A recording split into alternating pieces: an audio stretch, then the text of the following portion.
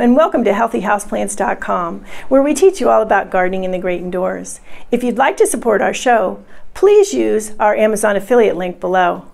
Today I'm going to show you how to plant a pineapple to be grown indoors, and you will eventually get a real pineapple that you can eat. It takes a while, and the pineapple that you do get, generally pineapples grown indoors are not all that big. So you're gonna get a baby pineapple when it's all said and done. But it's just a really fun thing to do. It's a fun thing. It's even a fun thing for a project, maybe for younger people, etc. Although they need to have patience because it does take a long time. So what you do is you plant the pineapple.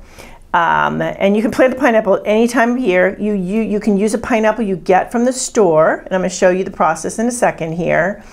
And it grows the first year and produces foliage, and then the second year it will grow the pineapple, and then you get to eat the pineapple. So like I said, a little bit of patience here, but a really fun project. And if you get them going, I know some indoor gardeners who do a lot of that have done in the past a lot of this sort of thing with fruits and vegetables, that if you keep them on a steady schedule, then eventually you will have pineapple. You could essentially have pineapple more frequently than every 2 years, right? So pineapples are in the bromeliad family. So just like the ornamental bromeliad, and I have a couple videos on them, just like that, they grow just like that too. So, and you can see here, they have the funnel in the middle, like the ornamental bromeliads do, for where the water goes, right? Okay, so as mentioned, you can plant them at any time of year. However, you will have the most luck getting them rooted during warm months. So that's why I'm doing this video in the spring. You'll have a lot better luck in that regard. So the procedure is that you want to show you the procedure here. You want to cut off the top. So get your pineapple from the store, or if you're near someone who grows them, and you want to cut off about an inch, and leaving about an inch of fruit at the top. So approximately an inch of fruit at the top. So I'll show you that. I'm cutting right here. Okay, now this you can eat. And this one smells really good. I'm looking forward to eating it. And then here you see I have about an inch. Now what you want to do is you want to let this callus over for a week. So it will then lose water and callus over like this guy. So this guy was done a week ago. So you see the top part has shrunk, right? It doesn't look so much like an inch anymore because there's a lot of water in pineapple. There's a lot of water in fruit. So when it does shrink, don't worry about it. That's okay. That's the reason why you're giving it that inch there so you still have a lot of meaty section here that's attached to the top part here, because this is where the rooting is going to go on. Okay, so the next step after you've done that part,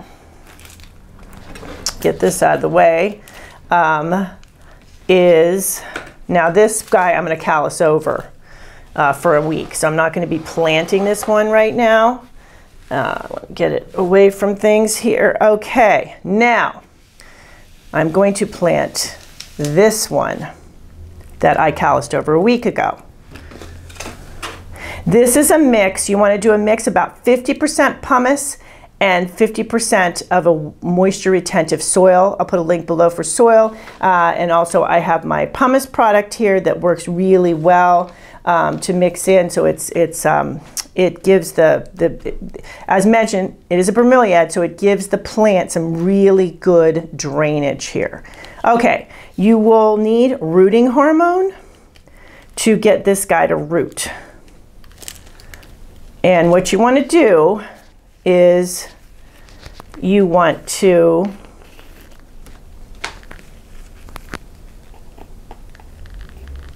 put some rooting hormone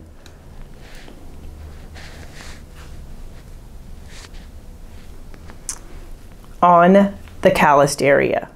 and the rooting hormone will cause that calloused area to root. Be careful with rooting hormone. You don't want to breathe it in. Best to wear gloves when you use it. I'm not sticking it. I'm doing this, and then I'm going to use, and this is a paintbrush. You can use something like that, child's paintbrush, and then just get it evenly distributed once you're done getting the rooting hormone on there, so you don't want to mix that into the powder, so it will cake. Okay, so done that pretty good there. Then this was pre-moistened. You want to pre-moisten the soil. And then you want to pretty much like screw it into the top of the soil where it makes contact. Okay, now you will notice, first of all, this is a pretty big pot. I usually say don't have such a big pot for houseplants and that sort of thing.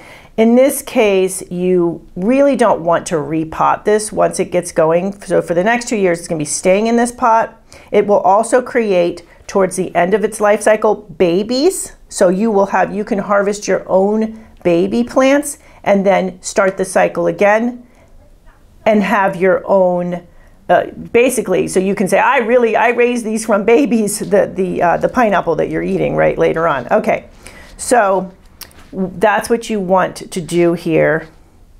And that's why you want this bigger pot, because you want room. If it was a small pot, you wouldn't have room for those pups to come in either. And this will create a pretty good root system, and it will, this will be enough for it to go to maturity. So keep that in mind. And like all bromeliads, pineapples get most of their moisture from their funnel. So you want to keep the soil slightly moist, and you want to put water in the funnel. Initially, however, it's good to wet, and I'm going to be doing this afterwards. It's good to wet the soil with actually I'm going to do that. Get the watering can and do that.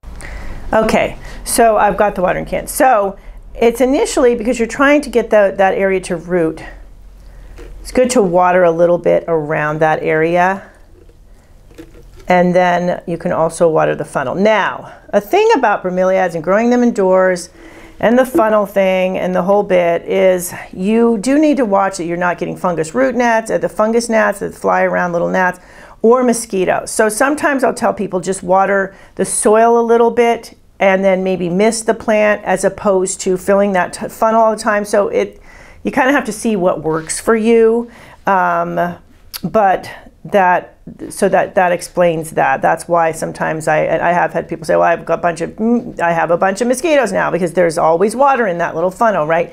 And you can rinse out the funnel, or you can just, like I said, mist, and that gets the moisture to the plant, as well as watering a little bit down there. But definitely for the first month or so, while this guy is rooting, you do want to keep it moist, not soggy, just moist in that area, so that the roots can take and start growing.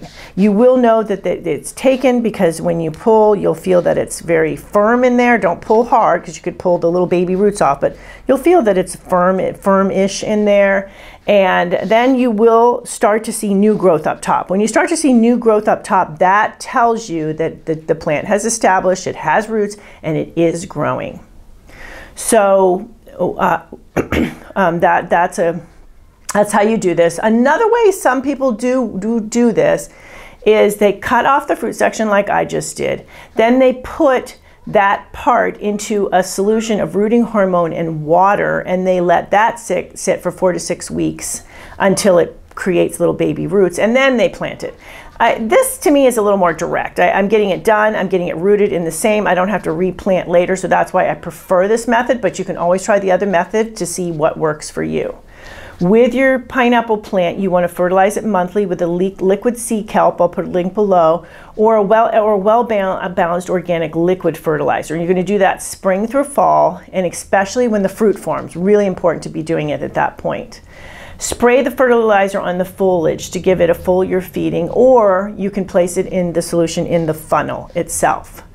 You want bright indirect light for these guys. They really need a good light, really a lot of the same similar care to bromeliads, and I'm linking that video for you. Additionally, when they create the little baby pups, you do the same thing as you do for pups for the regular bromeliads, and I have a video on that too, so that shows you how to do that. And as mentioned, the watering, you're gonna have to figure out what works for you in your house. But you need to, one thing that will tell you things are okay is that you continue to get foliage growth. And obviously, a year later, when you get the little pineapple will appear in the very center here, and it's very exciting, and it looks like a little baby pineapple because it is a baby pineapple. That is like really cool. So obviously, like I said, need a little patience to get to that point, but it's very fun when you get to that point. So south-facing window, as mentioned, the lighting is important. Eastern window, they also do well with full spectrum lighting, so just keep an eye on them, make sure they look like they're growing. Now, it's going to take a while for this to root. It's going to take a while for it to start growing foliage. You have to be patient with these plants, like I said. But you should see a gradual progression once it roots of foliage up top. And as mentioned, you don't want to be soaking this soil, but you do need to get some moisture to the roots. So, and when the pineapple comes out, it'll be easy, pretty easy. It comes out up through the foliage, and then you cut it off at the base. The base, so the base underneath this part, underneath here, you cut off at the base, will be jutting out. Cut it off at that point, and then it will have its own top, and you start the process again. And you eat and have a great time, maybe have a pineapple party or something. So there you go, how to grow pineapples indoors.